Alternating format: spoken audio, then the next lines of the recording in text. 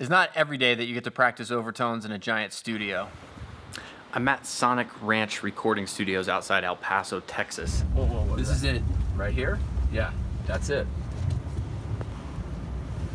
Been down here for a couple of days celebrating my good friend. Gotcha. That's Sean Hurley taking care of business. Would you be able to email me the notes of our conversation?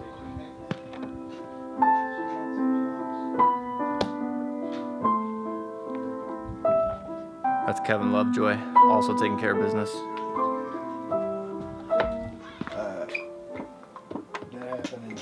How's it going? Good. Today, as I'm filming this, is David Ryan Harris's 50th birthday. I'm gonna put in some applause. Maybe. Oh, cool. I like that. Thank Yeah. Everybody say happy birthday, David. They're saying it right now. Thank you, guys. He's touched. Thank you. I'm touched. So for David's 50th birthday, he thought it would be a fun idea to just get some of his best friends, musician friends, together in a studio for the better part of a week and record some music. Great idea. Good choice, David. All right, so the studio is super cool. It has so many parts to it, so many different rooms, actually several different studios, and a lot of it's underground. Well, it's half underground, so check this out. So the whole studio, that's the big studio, the big room over there. That and this room are both put halfway underground, I guess for soundproofing reasons. This is the second time I've been to this studio. The first time I was here was to record a little record called, wait for it. Recognize that? This right here is the chair on the cover of Snarky Puppy's Culture Vulture, which won a Grammy, which was recorded here. I think it was like end of 2015 we were here. This place can just accommodate a lot of people, both as a studio, but also it has the facilities like for people to, you know, put people up. The food every day is just fantastic. So this is the main control room, the Neve room. This is where we did most of the tracking for Snarky's record in this big room in here. Check this out. There were like 2 or 3 drum kits, several keyboards, guitars, and then the horn section, the Snarky horn section, we were in this isolation booth over here. I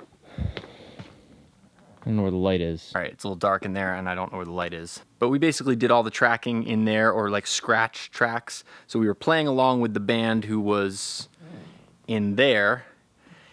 And this way we were isolated, but we could still work out parts, because when recording a record like that, it's a process where it's not like we're reading sheet music and everything's already worked out.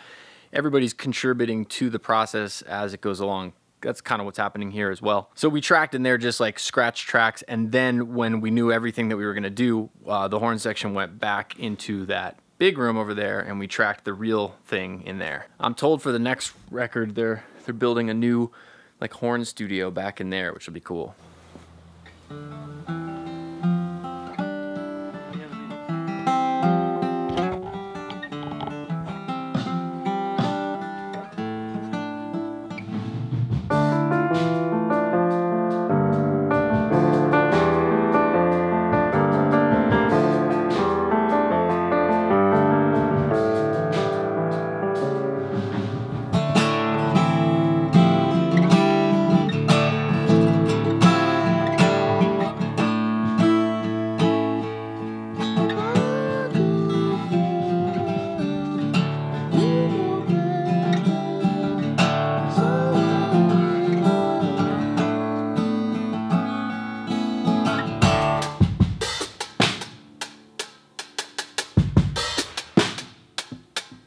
So are you just using fabric from like that you're finding, or is this your own fabric that you travel with? So the fabric, this is a design from a buddy of mine and his wife. It's called drum tortillas. So it's kind of like a, it's like a tortilla fabric. They come in different designs and colors, and I like them because they have vibey moods. Yeah. I think they all have a mood, so I switch them out versus the tune and the music I'm playing. And so you could put them on the full drum. Yeah. Or you could put them halfway, and it gives a different tone. I call the halfway the Terrence Taco. The Terrence Taco. Yeah, the Terrence Taco. I like halfway, that. Yeah.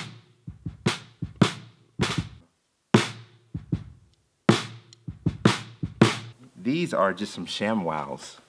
Oh, like what you wash the car with. Yeah, what you dry the car with. Yeah, dry the car with. Right, yeah. Right. You know? a few of my little textural toys.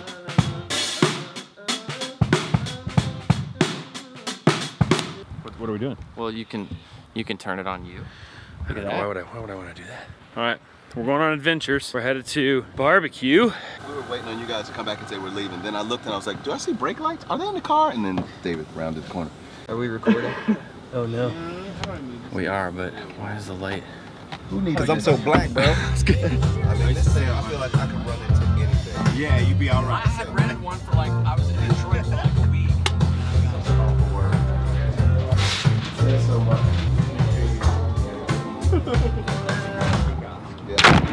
Oh no! Shit on the camera, shake the camera. Was it your beer?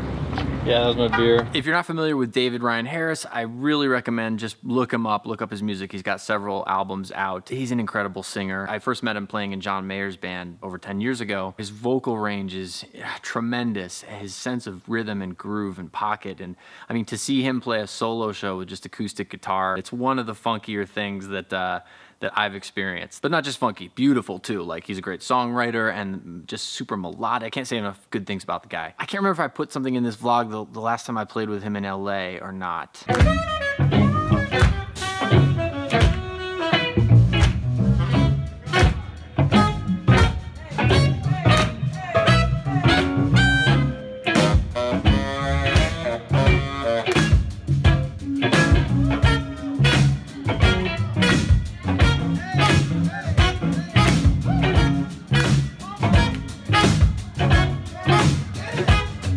We also were joined by Sean Hurley on bass, who's here, also played in Mayer's band, and JJ Johnson, who I also met playing in Mayer's band.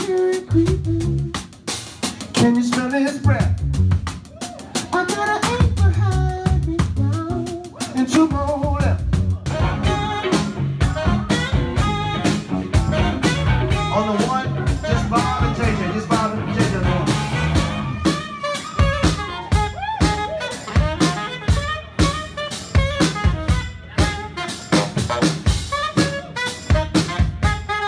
That's a fun group. This is the most important part of any recording session, right? Right, Mario? I mean, you really can't get much done without a leopard print stiletto. Play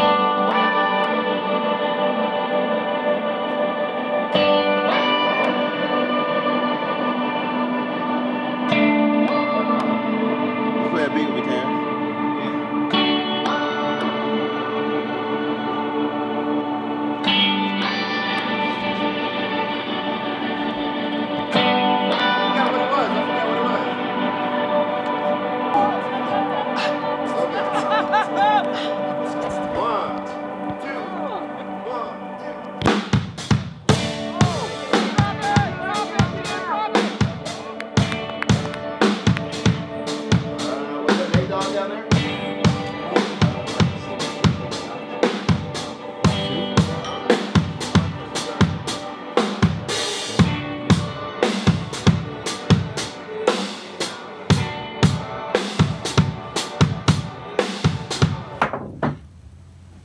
Oh my God, you did it! No, I almost did. I got the cue ball in.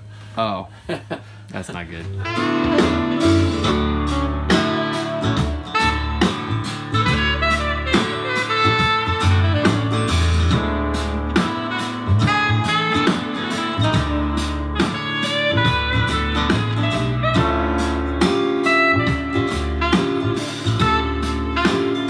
Happy birthday to you.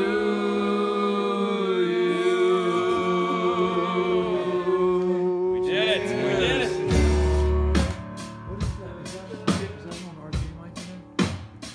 It sounds cool. It sounds good. Yeah. What are you doing, man? Everybody's filming, man. Y'all go easy on that shit. Yeah, because we got a long way to go.